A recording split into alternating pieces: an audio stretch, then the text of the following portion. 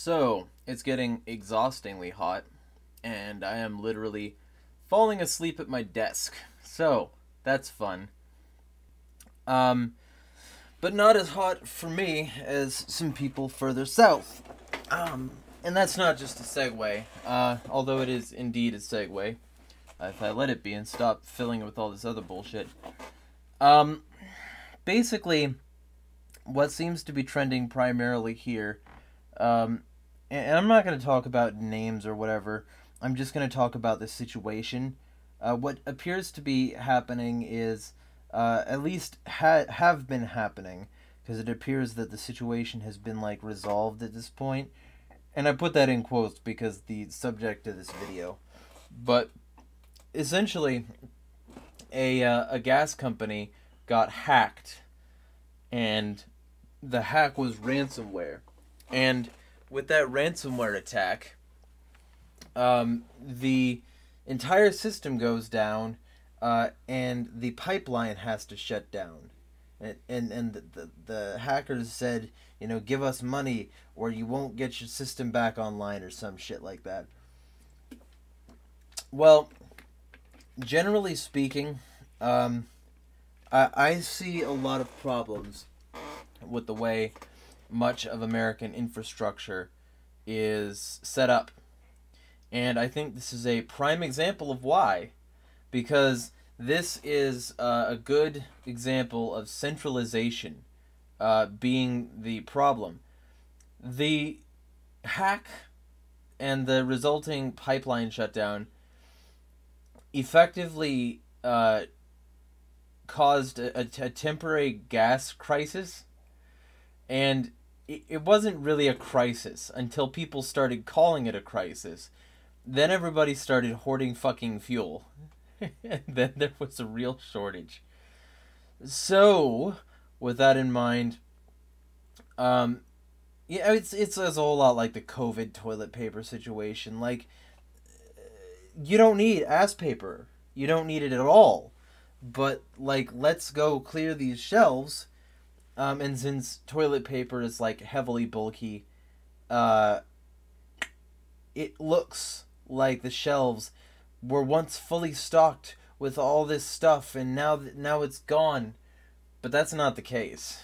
It's really not. And then that caused the run on the rest of the food supply. There never was a shortage. So far, you can still go to your fucking grocery store and pick up any shit you want. I remember somebody blocking me on Twitter because I had the audacity to say, to mock all these people posting all this breaking news. And all this breaking news had no citations, no nothing. It was all like, I know a guy who said a thing and now I'm going to repeat it to you. Without any sort of... So this person blocks me and says like my head is in the wrong place or something like that. I forget exactly what. But, and I have no doubt that sort of thing has happened so many times. Because, I like want sources. I want proof of things. But so many other people don't. They don't need sources or proof. They just need their thing that they can spread to spread alarmism. And so there's a significant amount of problems currently, right now, because people just jump on these bandwagons and share this shit. But that's not the root of the problem. That's just what exacerbated it in the moment. The root of the problem is, how can hackers disrupt the energy supply for like an entire quadrant of the United States? I saw this documentary once and I can't remember what it was. If I do, I'll let you all know. But basically, it had everything to do with the fact that the power grid and the essential working elements of the U.S. grid are heavily vulnerable, and you can just like go in and fuck them up. I've also read significant amounts of guides on how this could be possible, and like it's so pathetically easy. Um, you know, it's easy to take down this global superpower because this global superpower has isolated all of the power for various things into small entities. And these small entities then are vulnerability points. Instead of letting everybody do everything, anything they want, instead of anarchy, you get centralization. And that centralization means that hackers can take down your gas supply. And that's not even the fucking end of it. It gets so much deeper and so much more complex. All these vlogs are basically like, I guess, writing prompts for me to make more exhaustive content about it, probably when I'm less exhausted. But, like, effectively, there were restrictions on trucking and trains transporting this fuel to begin with. And Biden had to lift those restrictions in order to get the economy going again in that part of the country. He had to lift restrictions in order to get the economy back on track. Better. You know? Doesn't that just fucking say everything you need it to? As an anarchist or libertarian out there, doesn't that just make our case, right? That suddenly truckers can truck more fuel and trainers can train more fuel because a pipeline went down. Well, why couldn't they just fucking do this anyway? Why can't they do this? Restrictions. Centralization. And that's, again, just scratching the surface. Let me read you a few things that'll give you some food for thought here. No Low Press, legal, consulting, whatever, site for lawyers and people who want to understand law and have it like explained to them. It goes over in this article who owns the minerals under your property, and its byline is, if you're sitting on a literal gold mine, be sure you're the one who can reap the financial rewards. And in this article, it goes over what are mineral rights. Quote, a mineral owner has the right to extract and use minerals found beneath the surface of a particular piece of land.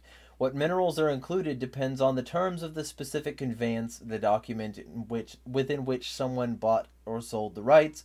The conveyance might include all the minerals under the land or be limited to specific minerals. The most commonly extracted minerals these days are natural gas, oil, and coal, although a mineral owner might also own and extract gold, silver, or other minerals. Occasionally, a mineral rights transfer also includes surface rights. If so, the mineral owner also has the right to extract minerals on the surface of the land, such as clay or gravel. How are mineral rights separated out for a piece of property? Mineral rights are automatically included as a part of the land in a property conveyance, unless and until the ownership gets separated at some point by an owner or seller. An owner can separate the mineral rights for his or her land by conveying, selling, or otherwise transferring the land but retaining the mineral rights. This is accomplished by including a statement in the deed conveying the land that reserves all right to the minerals to the seller. Conveying the mineral rights and retaining the land, in this case, a seller will issue a separate mineral deed to the purchaser of the mineral rights, and conveying the land to one person and the mineral rights to another. Since a seller can convey only property that he or she owns, each sale of the land after the minerals are separated automatically includes only the land. Deeds to the land made after the first separation of minerals will not refer to the fact that the mineral rights are not included. This means that in most cases you cannot determine whether you own the rights to the minerals under your land just by looking at your deed. Owners are sometimes surprised to find out someone owns the rights to the minerals under their land. My mother told me about this when I was young, but I always thought it was fucking stupid that this was the way that the US government was set up. Because what it means is that they can fuck up your land if you find shit on it and didn't check the deed thoroughly enough. That's fucking absurd.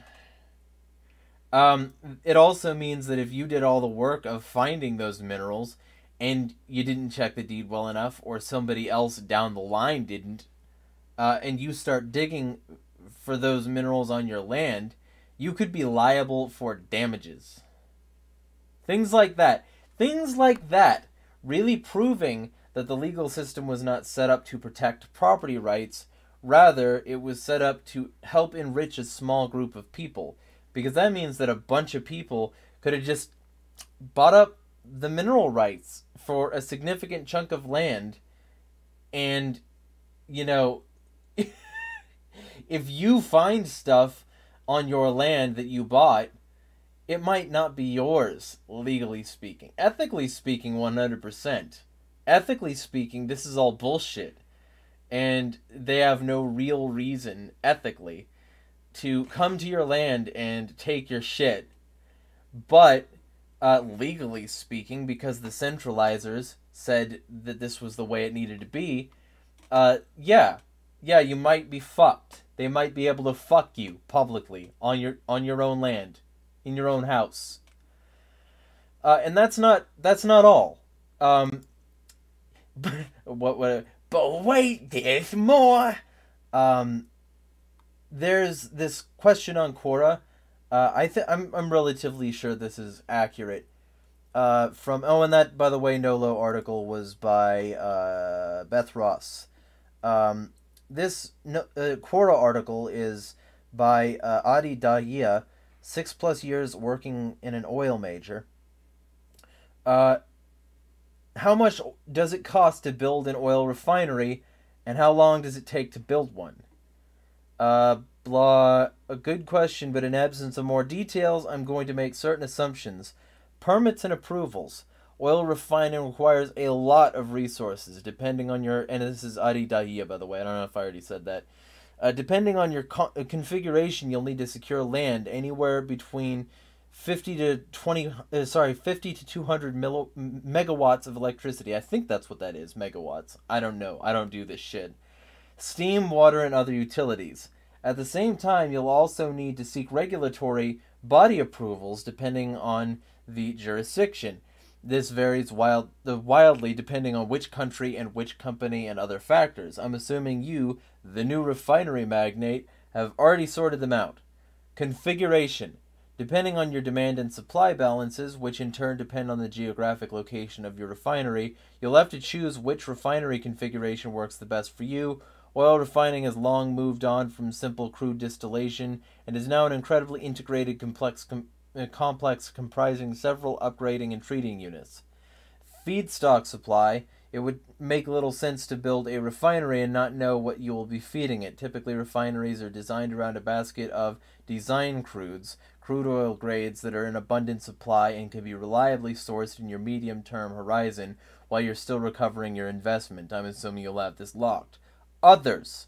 By no means exhaustive. You need to sort out your corporate entity, license to operate, investment, financing, etc.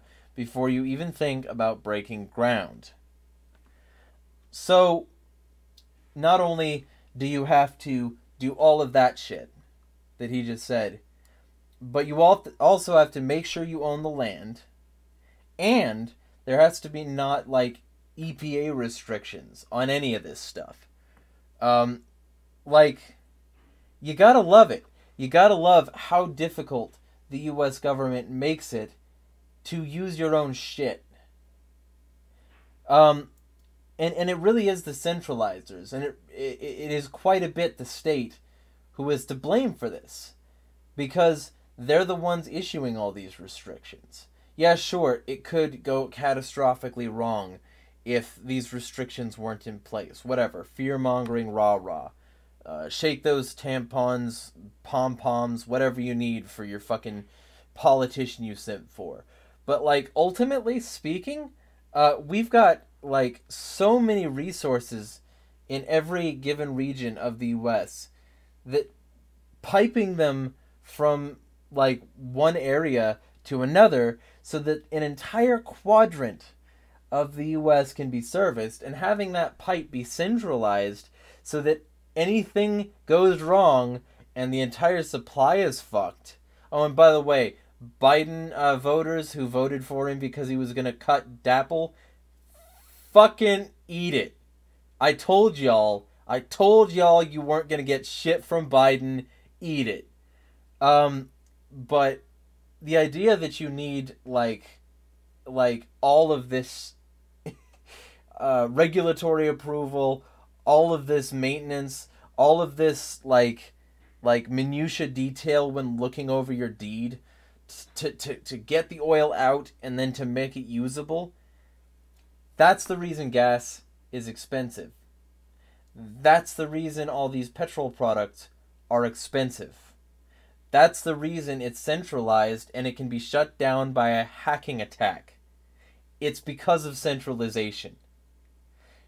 Decentralization, which in turn eventually leads to anarchy, is a solution for so many fucking things.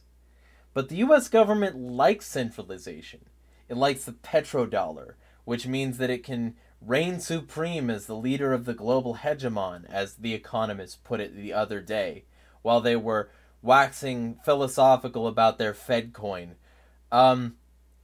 It allows them to isolate power to whatever regions are willing to play ball, pick favorites like Israel.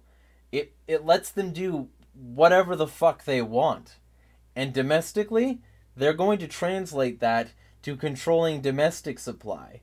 When I was in college, a veteran I talked to somewhat regularly had this theory that they're getting rid of all of the foreign oil so that the U.S., once the petrodollar fails, will have enough oil reserves to be the oil reserve nation of the world and still stick their dick in the rest of it. That makes sense to me, and it's a thing that I've sort of adapted into my mentalities over the years. Because it clicks. There's no way it doesn't click. The U.S. certainly still uses reserves here, but not nearly to the degree that they import. You know, it's pretty obvious that centralization is the problem here. But you won't get a whole lot of people advocating for decentralized oil. And you certainly won't get, and this is a whole new can of worms that I do not have time to get into today, but you certainly won't get those people advocating for the decentralization of green tech. You know how many green tech innovations are locked behind patents, are locked behind intellectual property? You know how much the government protects corporate interests at the expense of the common person, and how much they would fuck the common person for having the audacity to free this information? There are so many ways to generate electricity that you just can't legally do because the fucking government is stopping you. So no, this wasn't a crisis. This was normal. This is the normal result of centralization. They made their bed. They should lie in it. Like I want to. You can probably see how exhausted I am. Anyway, this is brought to you by OPSEC Drip. Link will be right there. Feel free to subscribe to his channel. It's 240 glorious pixels of shemagh-laden libertarian news for around 60 seconds a day. Feel free to go subscribe. And my link will be there as well. Smash the state and decentralize the fuck out of everything.